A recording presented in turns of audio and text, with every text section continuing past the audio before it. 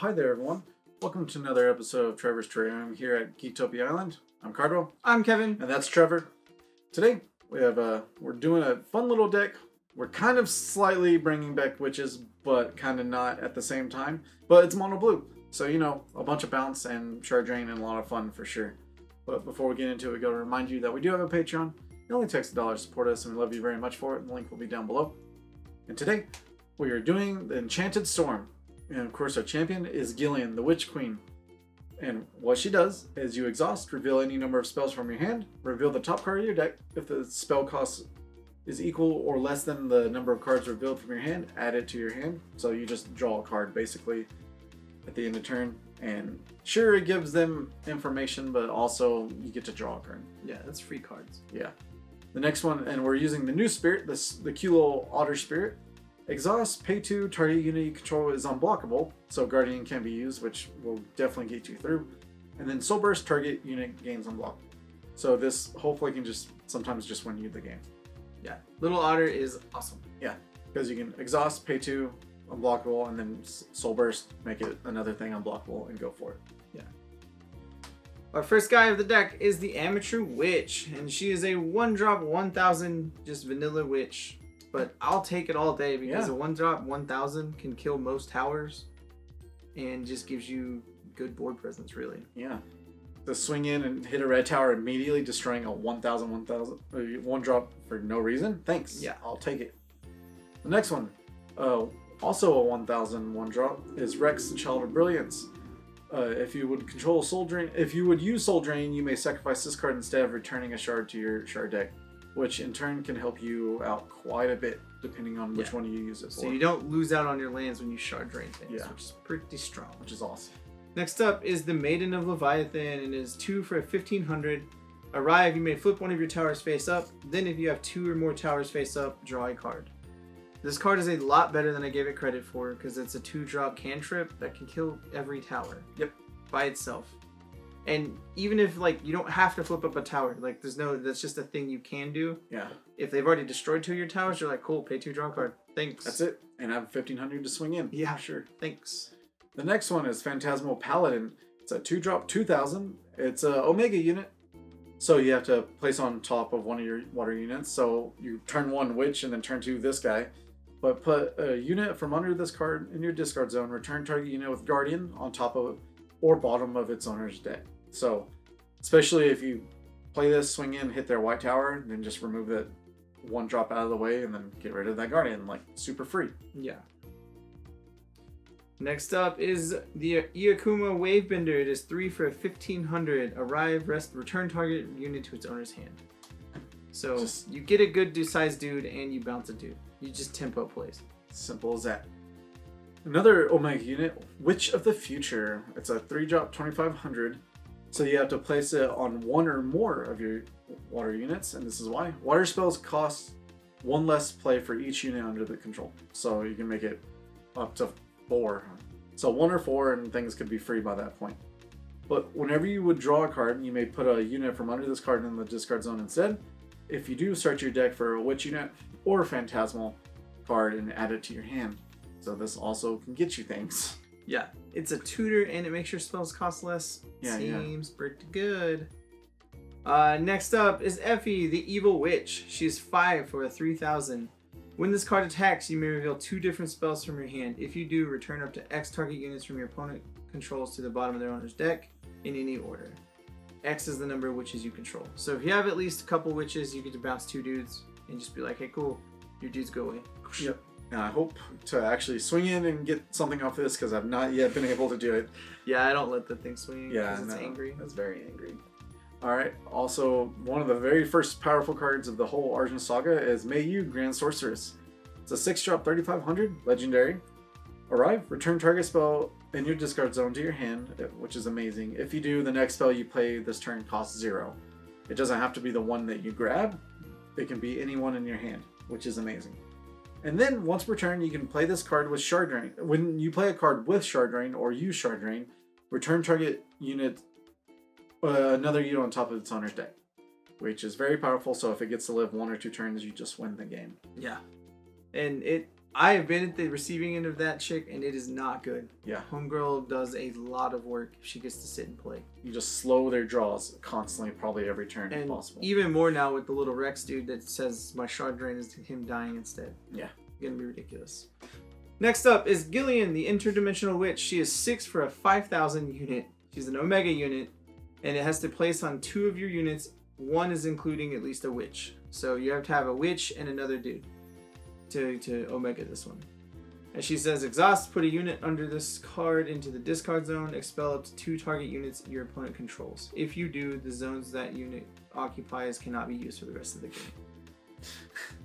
So you can shut them down to like 1 or 2 spots and be like, hey, cool, you don't get any more than those. Yep. And that's what, it's just crazy. It's just crazy. Because once that happens, you win the game. Because it eats 2 of their slots forever, and it eats those dudes that are in play already. Yeah. So you get double value out of that, and that's kind of ridiculous. Yeah, and if they have 1 unit, if they dare play another unit, then you can take those 2 slots again. Because you have to... Yeah. You have 2 units under this witch no matter what. Yeah. So that's just crazy. Alright, the next one is Phantasmal Gigant. 8-drop 5,000. It is a Phantasm Destroyer Sharkman. This card costs 1 less to play for each different Phantasmal card in your discard zone. And when this card attacks, deals X thousand, we'll say, to target unit or face-up tower. X equals the number of different Phantasmal cards in your discard zone. So, it destroys dudes, pretty much. Big Shark is big. Yeah. He's a big shark and he's pissed off. Yeah, he does not like you in your face. Nope. Next up is Phantasmal Guards. This is the first spell. It is 1. Put 2 illusion units into play that are guardians with 500. These tokens cannot attack. This card is just a really good setup card to protect you until you get to your late game stuff or your middle game stuff. Yeah, agreed. Next one is Ancient Serpent's Breath. It's a 1-drop instant cast, and everyone loves this card. We'll say return target unit costs 2 or less to its owner's hand. Then that owner draws 1 card. But it also has Shard Drain 1. If you do, return target unit to the top of its owner's deck. So therefore, they can bounce your own dude, draw a card, bounce theirs, bounce 2 of their dudes. It's just awesome. Yeah, this card gets ridiculous really quickly. Yeah. Next up, Omega Magic Mizu. It is 2 for an instacast spell. Choose 1, or if you have 2 remaining towers, you choose 2. Draw a card, exhaust target unit, or return target unit to its owner's hand if it's exhausted. Yep. So you go top down and you can do whatever ones you want. Most of the time you're going to draw a card / tap. Yeah. Or if they swung, definitely do that. But like you said, it goes top down so you can tap a dude and bounce it if need be. Now the next one is Phantasmal Storm. This is actually a pretty underrated card right here. It's a 2-drop instant cast spell, deal 2,000 to target unit. Just kill a dude for 2, thanks. No. But you can Shard Drain 1, expel this card from your discard zone, and search up for another one. So you can do it again, which is amazing. This card is awesome. Yeah, this card is silly good. Yeah. It's so strong because it's so hard to deal with because there's 2 mana to be like, kill that and then pay 1, get extra. I mean, you hear it right now. It's calling out to Yeah, us. yeah, it knows. Next up is Tidal Rush. It is 3 for an instacast spell. As additional cost to play this card, you may Shard Drain 1. If you do, return target unit to its owner's hand. And then return target unit to its owner's hand, then draw a card. So, Yeah. 3 mana, Shard Drain, you bounce 2 dudes. And you draw a card. Solid. Cantrip, and got the board that says value to me. Yeah. Next one is Gillian's Gambit. It's 3-drop spell. As additional cost to play this spell, flip your champion face down. So hence why we only have 1 in the deck. If your champion is Gillian, the Witch Queen, look at the top 5 cards of your deck and put them back in any order. And why would you want to do that? Because reveal the top card of your deck. If it's a water unit, put it into play. Otherwise, send it to the discard zone and your opponent may destroy 1 of your towers. So if you look at the top 5 and you don't have a water unit, that's just sadness right there. Yeah.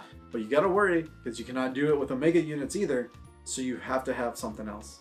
Yeah, but if you hit like the giant shark on it, Yeah. then they're real sad because you're like, turn 3, I have 5,000 too. Yeah. Good luck. Next up is the Phantasmal Army. It is 4 for a spell. Put into play an illusion token that's a 1,000 equal to the number of units your opponent controls. And then Shard Drain 1, expel this card from your discard zone, search for another one of these and add it to your hand. So this just kind of gets you back into that game because if they have like 5 dudes, you can be like, cool, I need 5 dudes. Yeah.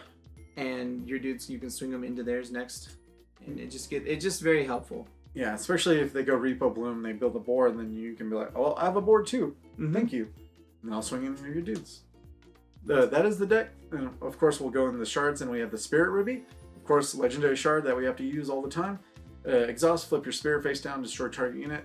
Because it's good. It's so strong. It's gonna be there because you need it to kill a dude. Exactly. And then of course we have the Cryptic Crystal, which is I think one of my favorite special shards out there. So arrive, look at the top 2 cards of your deck, and put them back in any order, so you know what you're going to be drawing. And then with Gillian, you know how many cards you can show off to grab this card, if it's a spell. And then of course just the Argent shards as well. With that, we do have honorable mentions, not really a sideboard or not, just in case you want to throw it in.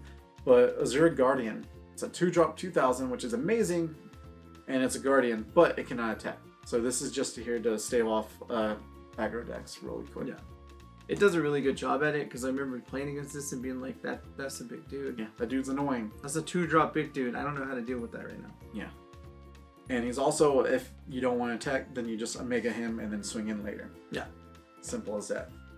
Well, with that, that is the deck, and the list will be down below. And hopefully you enjoyed your stay here at Geektopia Island. Goodbye. Later. Also, guys, just remind y'all to hit that like button, subscribe to our channel, and if you want to keep up to date on all our future content, make sure you click that bell. It'll give you all the notifications you need. With that, we'd like to go ahead and give a big thank you to all our fans that support us through the year, and especially our Patreon support people. We do like to give a shout out to our Mythic and Above supporters, and that would be Dwayne Higgs. Thank you very much. We love you.